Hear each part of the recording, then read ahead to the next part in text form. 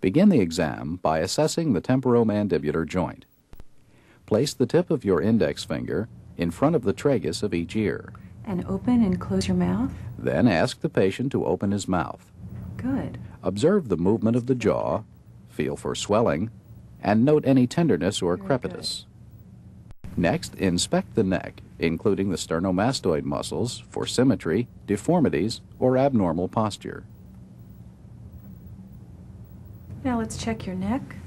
Then palpate the spinous processes of the cervical spine.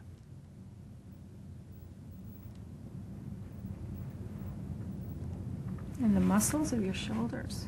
As well as the trapezius muscles Good.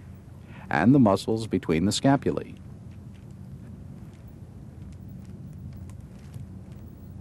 Identify any areas of tenderness.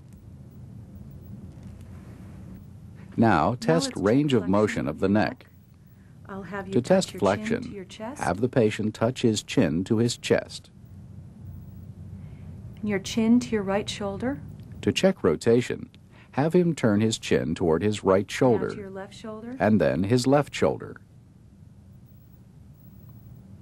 Now bend your head towards your right For shoulder. lateral bending, ask him to bend his head toward his right shoulder And towards your left shoulder. and toward his left shoulder. And finally, tilt your head back. For extension, ask him to tilt his head back. Note any limitations in range of motion.